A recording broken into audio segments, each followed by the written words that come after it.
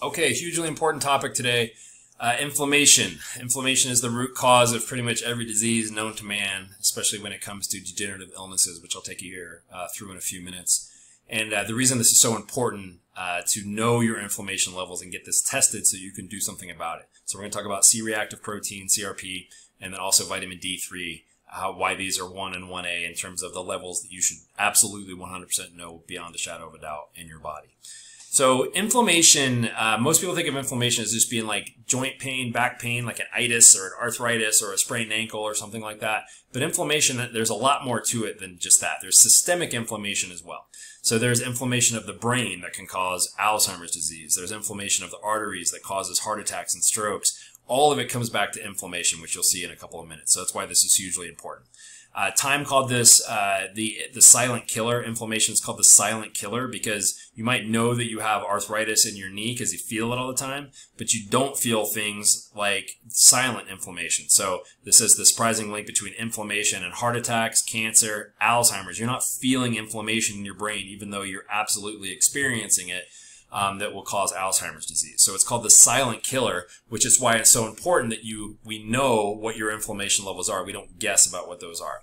So inflammation it's a response to a harmful stimuli. Okay, so small levels of inflammation or short periods of inflammation are good. All right, so if I sprain my ankle and I get that big swelling there, that's my body healing itself. But if it stays swollen, that's a bad thing. You start getting tissue damage in that area.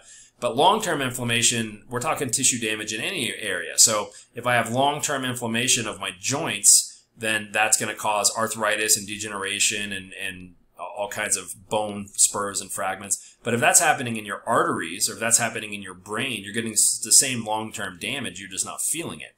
So short-term signs are going to be things like pain, swelling, soreness, fatigue, itchy skin, redness, heat, right? It's going to be hot. Even gut issues like ulcerative colitis or IBS or, diarrhea. Those are inflammation things, right? Those are obvious inflammation things. But elevated CRP levels, they don't have an outward noticeable symptom, all right? So you could have elevated CRP levels without feeling any of those other things. This elevated CRP is looking at long-term inflammation, and that's what's linked to these things.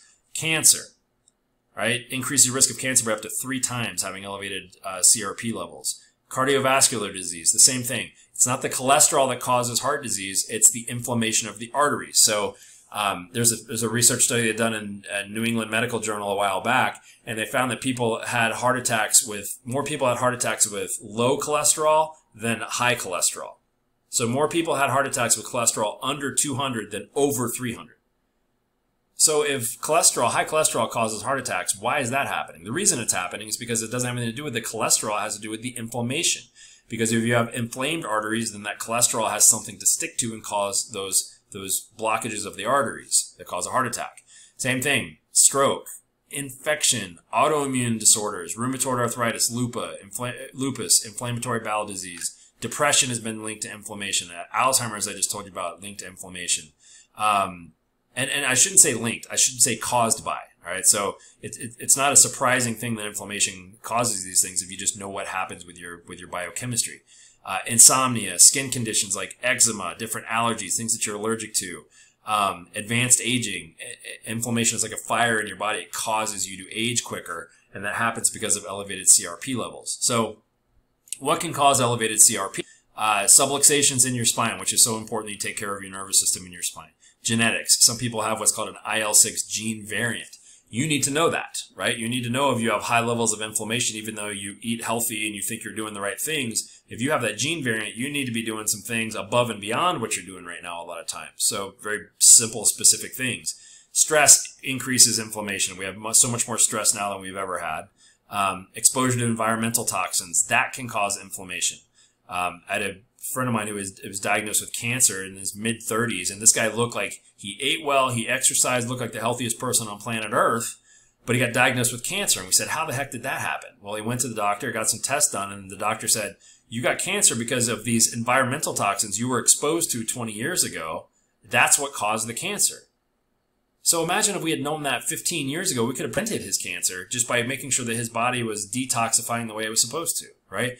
Diet. So standard American diet, eating a lot of processed foods, Sometimes even eating what you would think is the right food is just the wrong food for you. It's going to increase your inflammation levels, nutrient deficiencies that you might not know about. And it's not about just taking a multivitamin. It's making sure that you're getting the right nutrients for you, so that your inflammation levels are low. Your CRP should be as low as it can possibly be. So that one is so incredibly important because it tells us what's this underlying inflammation in your body, and then what can we do about it, right? So we can intervene, and then we can retest later on, and we can say, oh, that CRP went from a 7 down to a 1.5. Look how good you're doing now, all right? We know this is working, right? So we're not guessing. I had a patient recently, I did a test on this, and she's another good example. Somebody who ate well, exercised, eats better than most of the people watching this video, but she's hugely inflamed, can't lose weight. She's tried keto, tried all kinds of different diets, can't lose weight. She's got pain in her knees, pain in her joints, and she's like, I don't know what's wrong with me. So we did a test. We got her CRP back, and it was off the charts. So ridiculously high. And I said, hey, you're doing so many of these other things right. We got to get to the bottom of this. So did a food sensitivity test, and it found out the foods that she was eating every day were causing the inflammation. Even though most people would think those are healthy foods, it was causing this massive inflammation in her body because of what she wasn't doing all with it. So got it changing her diet, a couple different supplements, and she already started losing weight, feels 1,000,000% better, the brain fog going away, and we never would have known that had we not started here, right? We just would have been guessing and guessing and guessing like she's been doing for 20 years, and she's tired of doing that. So that's why getting that inflammation level so important. Now, the second thing that this tests, which is equally, if not more important, is vitamin D levels, okay? Vitamin D levels are responsible for about 200 different things in your body, master control for several different hormones. I always say if I had $1 to spend, I would spend it on vitamin D. People always ask me, how much vitamin D do I need to take? I don't answer that question anymore because the answer is usually wrong. And here's why I'll tell you that in a minute. So this is disease incidence prevention and vitamin D levels, okay? So these are the vitamin D levels across the top here. This is 68, this is 60, this is 50, this is 40. And I'll have so many people get tested, all right? So that's the difference between going to the doctor and getting a sick care test, right? Which is like, they tell you your cholesterol's high, but they don't tell you why your cholesterol's high. They don't tell you anything other than take this cholesterol medication, or you have high triglycerides, eat less sugar. I had a friend of mine bring me his test, and he's like, my high triglycerides are crazy. I'm like, did they explain what a triglyceride was? And they're like, nah, they didn't explain that at all. Of course they don't, because it's not functional medicine. That's sick care medicine, right? That's emergency medicine. This is what I call functional medicine, which means we're going to look at what's going on in your body. We're going to sit down and explain it to you so you actually understand and are empowered to do something about the information, and we're going to change the function of your body, okay? So, but in that sick care medicine, they'll say anything from 30 to 100 is normal, okay? They're just looking for normal. They're not looking for optimal. But what they don't tell you is optimal doesn't happen until you're over here. Like, you're not getting any beneficial effect of vitamin D until you're over here. So you can have a vitamin D level of 30. I had a patient recently. She's like, yeah, my doctor told me a couple years ago it was normal. And we looked at it, it was 31. So here's what 31 means. 31 means that she wasn't getting protected against any of these diseases over here. So this is like cancers all combined. For you to get any protection, that starts at 40. And there's I think it's 35% prevention or reduced risk of cancer at 40 vitamin D level. Wouldn't you rather have 75% less cancer at 52 when that's like might cost you 15 cents a day in a supplement? I mean, you don't want to know what normal is. You want to know what optimal is, okay? Same thing with breast cancer, 50% protection at 52, but once you get to the 66 range, 67% reduced risk of breast cancer, ovarian cancer, type 1 diabetes, multiple sclerosis, all of these things, none of it happens. The protection doesn't happen over here where the majority of people are in our country. The protection happens over here. And so again, people ask, how much should I take? And I don't answer that unless I have a test in front of me, because then I can answer it intelligently, because I used to say 5,000 IUs. Now here's what's crazy. People would be like, that's way too high. Doctors would be like, you don't need to take 5,000 IUs. That's way too high. Because the recommended daily allowance is 400 IUs, which would protect you against rickets over here. Okay, you can remember rickets. Nobody's got rickets anymore. That's what 400 IU does for you. That's why I don't believe in the RDA for just about anything, the recommended daily allowance. So over here, where you actually want to be protected, the lady that was taking 5,000 IUs I told you about, she tested at 32. So 5,000 IUs was half of what she should have taken. She should have been taking 10,000 IUs to get her blood levels up over here, which I'll show you some things with the immune system in a minute. That needs to be between 60 and 80. So you want those levels to be between 60 and 80. The majority of people are down over here. Again, that's why we get tested. So when it comes to like your immune system, why vitamin D is so important. This is a study done looking at vitamin D levels, okay, and looked at conclusions. Vitamin D supplementation was safe and it protected against acute respiratory tract infection overall. So if you're worried about COVID or the flu or any acute respiratory infection like this, vitamin D is your best insurance against that. Not a flu shot, not a vaccine, vitamin D. Something as simple as that. What else does vitamin D do for you? Improves heart health because it reduces inflammation. Helps manage blood sugar levels, keeps your blood sugar levels down. Helps with concentration and memory, very important for your brain. We just talked about it preventing against cancer. Enhances the immune system. Facilitates hormone regulation. If your hormones are out of whack with like menopause or low testosterone in men, or if your thyroid levels are out of whack, vitamin D is at the root cause of so many of those, and it's a simple fix. But these two studies really sum it up for me in vitamin D. This was Archives of Internal Medicine, 2007. It says raising the minimum year-round vitamin D level to 60 nanograms per mole, which is on that right side of that chart I was showing you, would prevent 58,000 cases of breast cancer and 49,000 cases of colon cancer and 75% of the deaths from these diseases. Guys, that's it right there.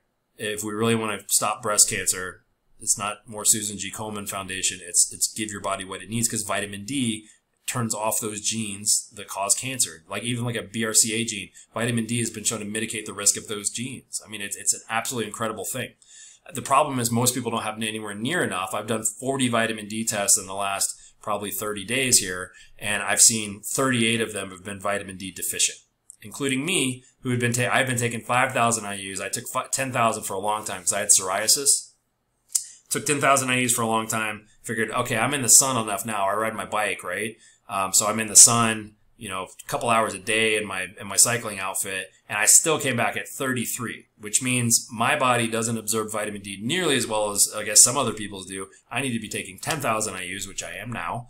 And now look at what's happening. I'm reducing my risk of colon cancer by 75% of, you know, my risk of death from colon cancer goes down 75% just by doing that one simple thing. That's why I don't guess anymore. And if you think you can get it from the sun, no, you can't. If you live in Florida and you're on the beach for 3 hours a day in your bathing suit, you might have enough vitamin D, but the rest of us just not even close, especially in Colorado. And then the other one, so over a 3-year period, taking adequate amounts of vitamin D reduce the incidence of colds and flus to nearly 0. So instead of a yearly flu shot, what people should be getting is their vitamin D levels checked. Simple and easy. So my motto is test, don't guess.